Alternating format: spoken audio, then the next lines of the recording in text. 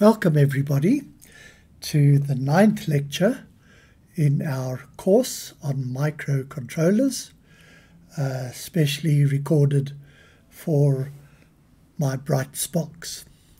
Now today we're going to look at clocks. Now if we mention the word clock, I'm sure that most of you have that in mind. But when we talk about computer clocks, we definitely aren't talking about this. That is not a clock in computer language. A clock in computer language is more like a metronome. When you're playing a piece of music and you want to keep the rhythm perfect, then you set your metronome up and it goes tick-tock, tick-tock while you play, and that helps you to play at exactly the right tempo. While you're learning, of course, in the concert you don't switch on the metronome, but it gives you a feeling of how fast the music should be. It sets the beat. And similarly, a clock is like a drummer in an army. Of course, the olden days armies, who would set the pace for the guys who were marching. If the drummer wasn't there, then the pace wasn't as correct, and the guys who were marching would have to vocalize and say, hup, hup, hup, hup, etc. But if the drummer's there, then everybody knows what pace they should march at, and everybody marches together. That is what a computer clock is all about. And we've seen this in lots of places. This is just one example. Here we have our Intel Core i9 computer chip, and they advertise that it works at 3 gigahertz under normal conditions, and if you really boost it up, turbo boost it, it will go up to 5.8 gigahertz. That means that inside this computer chip, there is a clock which is ticking away 3 billion times a second, where I refer to the billion as the Americans say, billion. In Afrikaans we refer to it as miljard, which is the more correct term. And so this clock is ticking and talking 3 billion times a second. But that's a computer clock. It's got nothing to do with finding out whether you're late for supper or not. When we want to refer to a computer with a clock that tells us the time, and sometimes even the date, or very often the date, then in computer language we refer to this as a real-time clock. So a clock is something that sets the beat of the electronic component, and a real-time clock will tell us both time and, in almost every situation, also the date, and sometimes also the day of the week, or the week in the year, which number week is this in this year. So this is what a computer real-time clock is about. That's telling time. And so if we look in the literature, we can actually Google and find out what can we use as a real-time clock. And we'll find, among others, this component advertised. Well, this is its data sheet, and this is a DS1307, and as the description says, it's a serial real-time clock. Is a low power, full binary coded decimal, etc., etc. Whole description and all of its benefits and features. So if we want to connect a real-time clock to our Arduino, then this is the one that we're going to connect today. What does it look like? Well, this is a USB stick, just to give us a feeling of size. And here are two of those chips, the DS1307 chips. 8 legs that can tell us, that we can connect to, which will tell us the time. And then over here is something that's interesting. This is the timekeeper of a computer clock, in most cases, of a real-time clock, and even nowadays of a wristwatch clock. We've all seen the people referring to clocks as being a quartz clock, and this is the quartz that actually, the quartz crystal that actually sets up the time. So what is a quartz crystal? Right, so this is a quartz crystal, and you can see it has a whole lot of facets, surfaces, little bit, it's got a couple of inclusions in it. In other words, it's not quite perfect, but what you expect with a crystal of this size.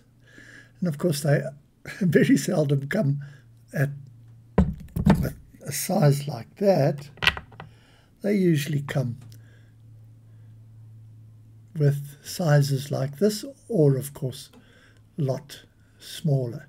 So this is a quartz crystal, a perfect crystal consisting of silicon and oxygen, silicon dioxide.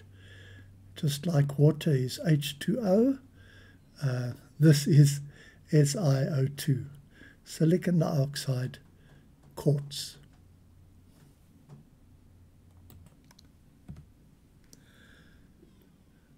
Right, here I have an oscilloscope. Now that's a very long word, but all it is that trace that's going along from left to right, that's measuring the voltage that this oscilloscope is connected to.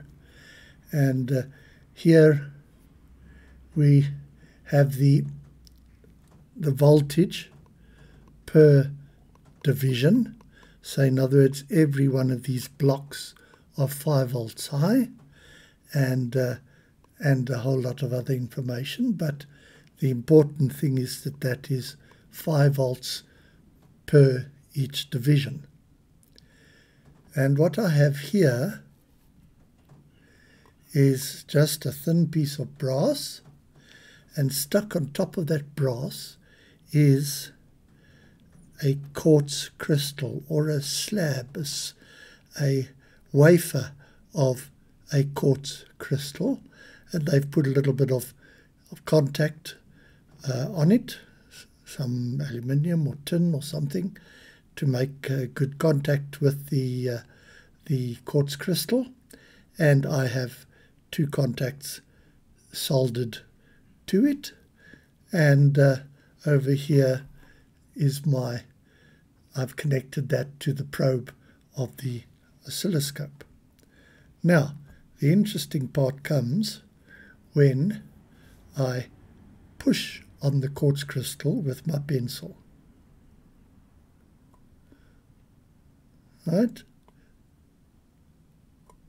So just by pushing lightly on this, relatively lightly on this with my pencil, I actually generate a voltage.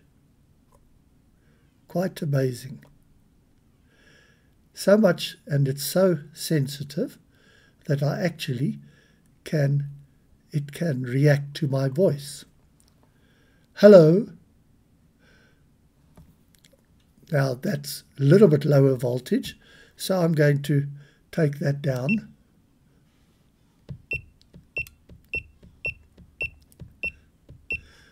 Okay, so it's now a fifth of a volt per division. And if I now say, hello, hello, hey, hey, hey, etc. So this can actually react to my voice, and you can actually see the waves going by as I'm talking. So that is the very unique or interesting property of quartz. You see now, of course, just the lightest tap gives us a massive signal on the oscilloscope. I'm going to turn that sensitivity down again to 5 volts each division, and just show you again.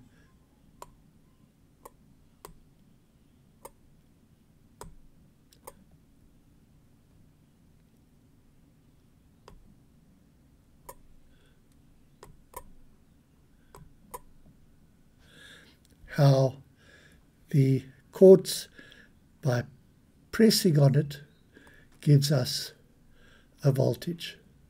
And this is called the piezoelectric effect.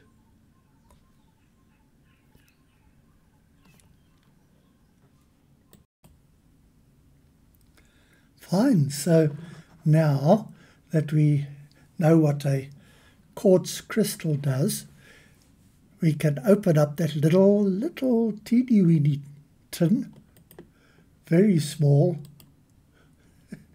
tin, and look inside, and lo and behold, inside is this quartz crystal. Now, just to give you an idea as to how small this is one of my eyebrow hairs.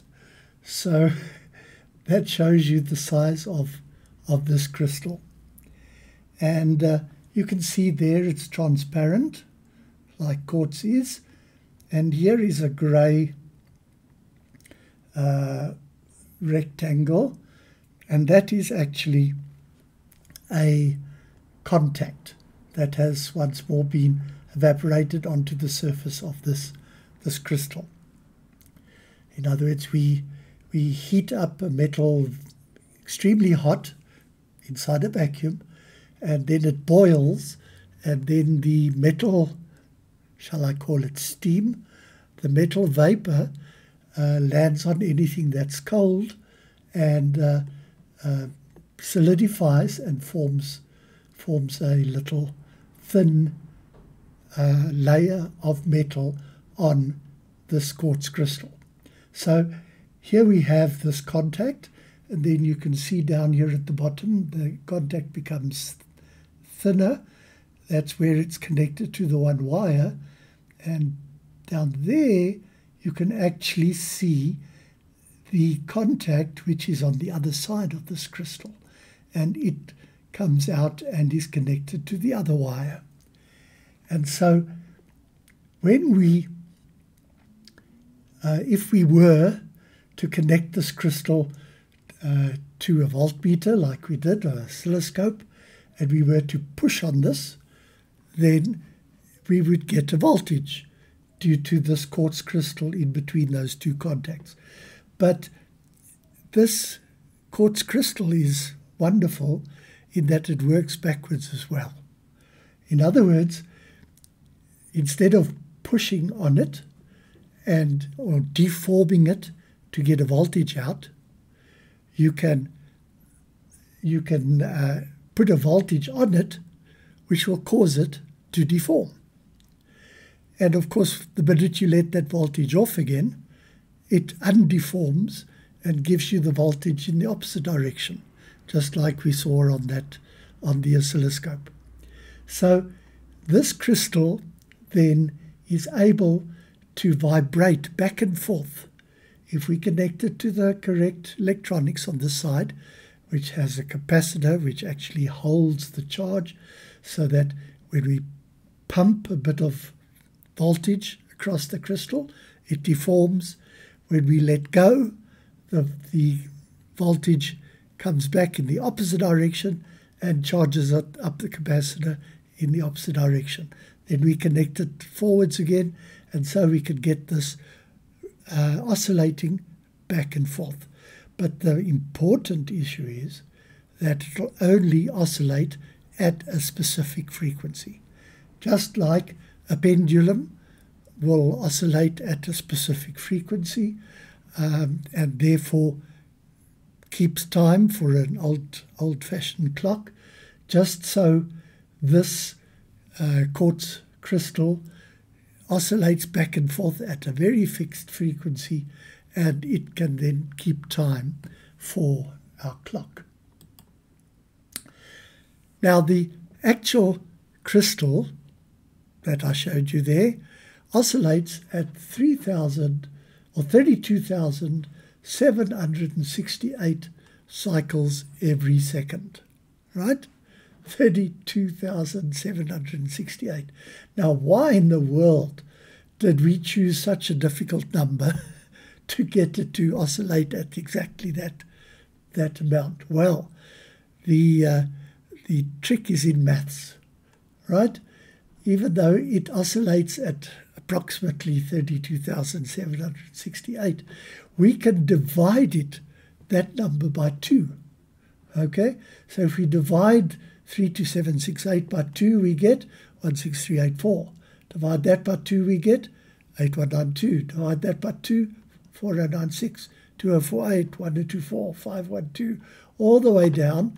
And if we count the number that we've divided by, 1, 2, 3, 4, 5, 6, 7, 8, 9, 10, 11, 12, 13, 14, 15. We're down to 1, exactly and precisely 1. So if we divide 32,768 cycles per second by 2, 15 times over, I will get 1 cycle per second. And that's exactly what a clock needs. 1 cycle per second. It will count time in seconds. Now, I said dividing by 2 as if it's very easy. Well, the answer is, it is very easy. Say, for instance, we have a signal that's changing at a certain frequency, right? So it's high, low, high, low, high, low. We can connect that to a very small electronic circuit, which will do the following. Whenever this one goes down, then its output of this circuit will change. Okay, so it's high at the moment, and as that goes from high to low, it will change from high to low. Okay, now we continue, that's going up. No, that doesn't do anything to our circuit. There we are, now we're going from high to low, which means this signal will change. It's at low at the moment, so it will change to high. And that continues, this goes high again. nothing happens because it's only going upwards. Now it's going down from high to low. So this goes from whatever it is now, high, down to low. And then it continues, and so we continue all the way to the end. You notice that our frequency has halved, right? Here's one cycle. It's that long. Here's 2 cycles. So we've divided the number of cycles per second here by 2. And if we do exactly the same, we connect another little electronic circuit between this input and that output. And whenever this one goes down, then this one changes state. Okay, so this goes down. So this was high, it goes low. Goes along. Okay, now it goes high, but that doesn't change anything. The circuit doesn't worry about that. And then it goes from high to low. This goes from high to low, so this changes from low to high. And so we have again halved the frequency. And that's the principle on which all real-time clocks work. And so that's what we're going to use when we use this little piece of electronics. All inside of that little black box that you saw in the picture earlier are all the electronics to be able to measure a crystal oscillating and divide that oscillation by 32768, in other words, 15 times in a row, and that will give it a 1 cycle per second to work with. And then it's got memories inside here, which knows how many days have passed by and how many years have passed by and so forth and so on. All of those calculations are done inside of here, and we can ask it what is the current time, and it will remember the current time. Now, that's very impressive. But I think even more impressive is that this will remember the time even when the power goes off. So if the power goes off to our little chip, it will still remember the time if we have connected a battery to this that says VBAT. Okay, so if we connect a 3.3 volt battery, in other words, one of those batteries that look like a 5 Rand piece, its specific name is CR2032 or CR2025. It's a 3.3 volt lithium battery. If we connect it between that and that, then this will remember the time and keeping time even if the power goes off. Now obviously, if we connect this to a big sign that has numbers on it and what have you, it'll use up quite a lot of electricity. And so we wouldn't use that typically unless we connected it to a relatively large battery. But this little battery is enough for it to remember the time and to keep time, so that when Eskom comes back on again, then the time is still completely kept inside of this little chip. And believe it or not, this chip keeps the clock going and remembers the value of the time for, and hold on to your seats, for one battery connected here for 10 years. So a typical battery life of this coin battery here is 10 years.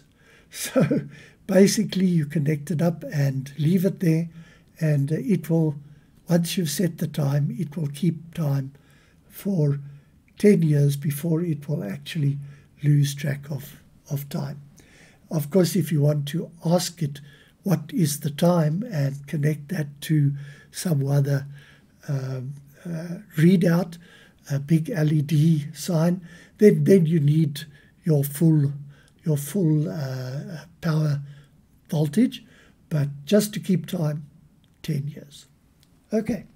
Now, I very glibly said we can ask it what the time is, or we can set the time. Now, how do we do that? And there are only 8 pins available, of which 2 are marked X1 and X2. And X is universally used as a shorthand for Chris. So Xmas is Christmas, and so forth. So this is the crystal. You connect our little crystal cylinder to those 2 connections, and you have the crystal. There we have VBAT that we know about. There we have ground, which we are used to. Everything has to have a ground connection so that it knows how high any other voltages are relative to that connection, ground connection. So we have ground on that pin. We have VCC, or our voltage, our power, our device voltage on that pin. VCC almost exclusively refers to 5 volts. So there's 5 volts attached to that pin there. Here you can actually see the output of the crystal divided by quite a few different numbers, and including you can have this square wave. SQW stands for square wave, and you can have a square wave that goes up and down exactly 1 second, has a period of 1 second, and other values as well. So that's what that pin is. We're only left with 2 pins. So we will have to talk to this chip using only 2 pins, plus maybe the ground pin and the voltage pin. But we have to do the talking only on 2 pins. And that brings us to the subject of our next lecture, and that is this number up top here, I squared C, okay, which is a shortened form for IIC, which was developed a couple of years ago by Philips or Sony or one of those people, and they wanted to be able to talk to their devices inside their hi-fi amplifiers and that type of thing. And they said, let's talk only on 2 wires and make a system whereby we talk on 2 wires. And so it is called, it's IIC, Integrated Circuit. And so if you want to talk from one integrated circuit to another one along the integrated circuit board, then you can use I squared C. And this is the system which this chip uses, and interestingly many other chips. You get memories that work with I squared C. You get barometers that measure pressure. You get thermometers that measure temperature. You get things that measure the magnetic field of the Earth. You get gyroscopes. You get accelerometers. A whole host of things are available, all that work with I squared C. And so it's worthwhile to understand it, because we're going to be using it on various bits and pieces throughout our experience with microcontrollers. So next lecture we will talk about I squared C.